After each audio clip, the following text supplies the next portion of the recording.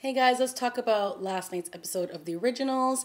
And it was a good episode. I really liked the way that it picked up with Marcel and Klaus all at this dinner table. And Klaus was giving this big speech to all the vampires, pretty much welcoming them all to his, I guess, the new world order, and giving him the big speech that they're all welcome there, and that this is going to be a new day, and blah blah blah. And of course, Marcel is sitting there right beside him, and his men are all looking at him like, "Are we really supposed to be buying all this crap?" And we get some flashbacks showing Rebecca and Marcel pretty much talking about having to do this just to save face, because if Klaus thinks that Marcel isn't there for him loyally, then he will, kill him.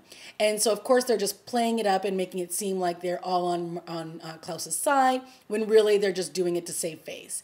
And, we get another flashback with Marcel talking to his right-hand man, pretty much saying the same thing, like, listen, I've got a bigger plan going on. We're just going to amuse Klaus for now, but just follow my lead. And, they have this really nice dinner.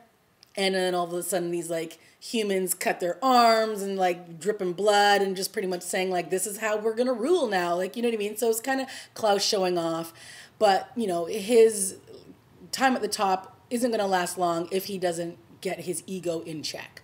So Marcel pretty much is like rolling his eyes at Klaus this entire time, because, Klaus thinks he's the big bad, and Marcel is still like trying to let him know that you can't just rule by fear. Like, there are certain things that we have done to this point, and that is why I'm respected. That is why I have the respect of pretty much like the faction in New Orleans, which is kind of like the council from the Vampire Diaries. And Marcel says, listen, we have a meeting with them, and they want to talk about, what's going on, because they know that the leadership has changed and everything. So of course Marcel's like, sure, I'll humor these people, but whatever, I'm the king, and they're going to pretty much have to do what I say. And when he gets the face-to-face with them, he pretty much says the same thing.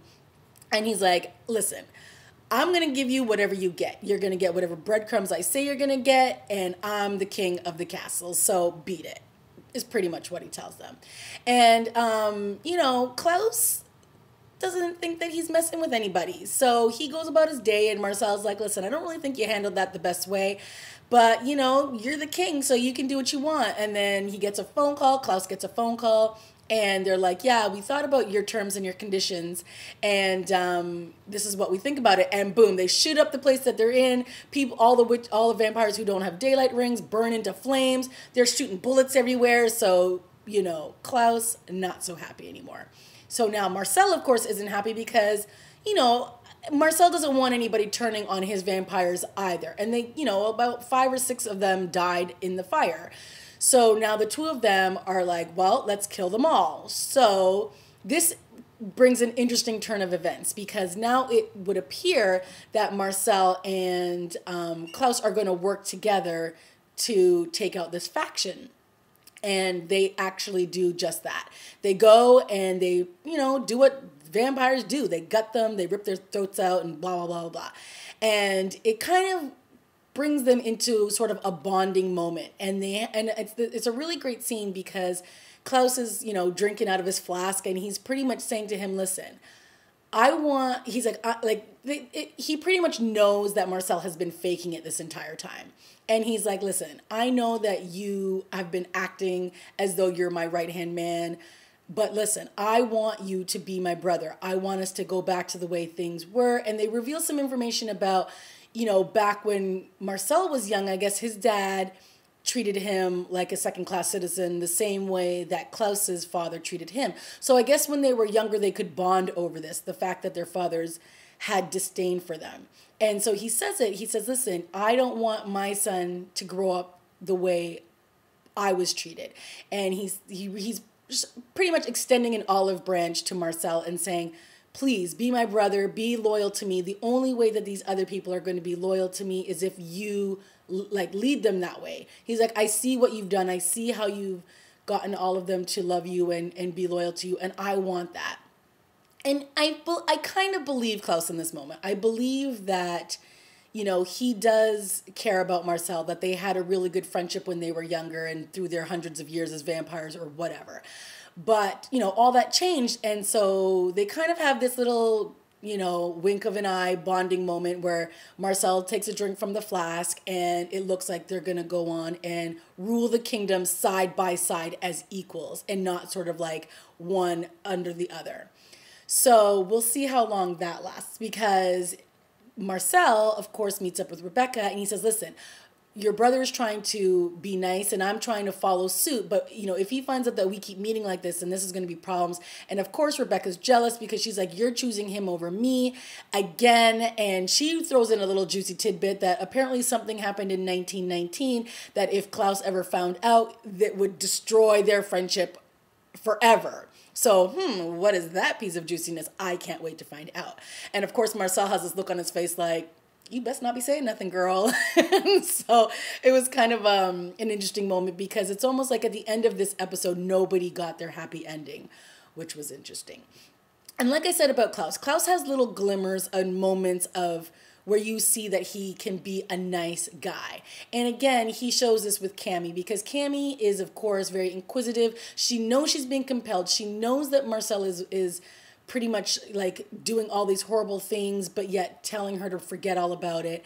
And at the beginning, you know, she's of course writing his memoirs, and Marcel comes in and he's like, oh, when did this happen? Like, you two are hanging out. And, you know, what I kind of liked too with Klaus this episode was he was very honest with Marcel, and he was telling him every little bit of information that he already kind of knew, but that if he didn't know, he now knows. And he was honest about Cammy, that yes, he compelled her to go out with Marcel and blah, blah, blah, blah, blah. And so, you know, they were having some like real honest moments throughout this episode. But back to Cammy, she is pretty much frustrated with the fact that, you know, her mind keeps being, you know, zapped and she can't remember anything. And when she gets home, she's got all these sticky notes around her house, and somebody has left a recorder, and it is the whole entire conversation that Klaus and her had with Marcel there. And so she's able to play it back, and she hears herself saying those exact words, like, I keep forgetting things, and I know you want me to think I'm crazy, but I know that you keep compelling me to forget all this stuff. And of course he does. And so she's freaking out. And so she, of course, calls her uncle Kieran, who's the priest, and, you know, she's trying to confess to him, like, I know something's going on, but he is like too busy trying to get the faction off, you know, trying not to get them killed, but it's too late because it happens. And, you know, we get a nice little scene with Klaus, and he's pretty much saying, you know, I care about you, and that is why you need to go. And he compels her again, one more time, to leave town. So, of course, you know, she's packing up her bags and she's ready to go. And who comes to her door? Davina. Now, Davina, we all know, is the all-powerful witch who has been working with Marcel and has been under Marcel's protection because the witches want to kill her. And one of the things that she was afraid of was one of the eldest witches. And she died a few episodes ago, and Elijah had snapped her neck, killed her, and all this. But Marcel never told Davina this. So when this is revealed to her through Haley and confirmed by Josh, she freaks out and she's like, I can't trust Marcel. I need to leave here. So she shows up on Cammy's door and she's like, I need your help. I can't trust Marcel anymore. You need to help me. And she's like, do I know you? And of course, because her brain has been zapped so many times, she's like, oh, Lord, you've been compelled. I can fix this. And she like does this whole like witchy thing to her. And she's like, ah, and she's like screaming her head off. So Cammy now is getting all of her memories back. And of course, this is going to force her to stay and stick around in town. Now, the one storyline that I thought was kind of, you know, I don't know, guys. Like I like Haley with Elijah, but Haley on her own, she just kind of bothers me. I don't really like her that much. So all the scenes when she was in them by herself, I was kind of like, well, boring. But we found out that because Klaus, of course, was so bitter cakes at the beginning of the episode, he sent all the vampires out to kill all the werewolves that are lurking around in the bushes. And of course, Haley doesn't want this because they're her family and she doesn't want her family to die. So, of course, Elijah and Rebecca, sorry, had a Vampire Diaries moment there, but Rebecca have been tasked to go and save all these werewolves. And when they stumble upon this one werewolf who we met in last week's episode or a couple weeks ago, she pretty much tells them that there's a whole group of werewolves that are coming back because they're all fascinated with the new baby that Haley is carrying, and they all want to see it with their own eyes. So they're like, well, why do we care about this? And she's like, well, you're going to want to care about this. And they send them off, and we find out that apparently Klaus's mother, we find out that we might find out who Klaus's father is. Kind of cool. So they met some guy, and he had this necklace, and it had their mother's ring on it. And what it, obviously, after interrogating him, we find out that he knows where Klaus's father or his ancestral line may lead them to. So that was some cool information there. And then, of course, when Klaus finds this out, he goes to Kieran and is like, listen, I need your help. And because if all the vampires find out that I'm going to protect these werewolves, then there's going to be a problem. So I need you to do some priestly thing and get all your faction people to protect the werewolves. So I guess that's his mission now. And he's like, I'll do it under one condition. You get Cammy out of town. And of course he agrees. And so, he agreed to compel Cammy and get her out. But of course, Davina got to her first, so she's not going anywhere. So we got a lot of little great reveals in this episode, Like I keep saying, this show is definitely doing its own thing. It's not relying on the success of the Vampire Diaries to lead its storyline. They're definitely building their own show here, and I like that. There's a lot of great questions that were brought up in this episode. The last little montage, and like I said earlier, that no one got their happy ending because, basically Klaus compels Cammy to leave, and so she's about to leave. And then Marcel chooses Klaus over Rebecca, so she's all upset. And then Haley and Elijah have their scene together, and they're all kind of googly eyes at one another, but then nothing happens there. So, everybody's kind of forced to deal with their relationships, and then these relationships are not going any further. So I like that. It was a good episode, guys. I like that this, I think, is the last episode before the break. Maybe there's one or two more. I would be very pleased if there was because I'm really enjoying this show. All right, guys, let me know what you thought of the originals, and if you thought that I left out any important pieces of information, I would love for you to clarify that for me. Again, Klaus was a bit of a whiner again in this episode, but I also thought he had some other great qualities that he brought out in this episode. Oh, one other thing I wanted to say was that last scene between Elijah and Klaus, when Klaus is on the stairs. I really enjoyed it. When, Elijah apologizes to Klaus. Come on. I'm the first one to say that nobody needs to apologize to Klaus.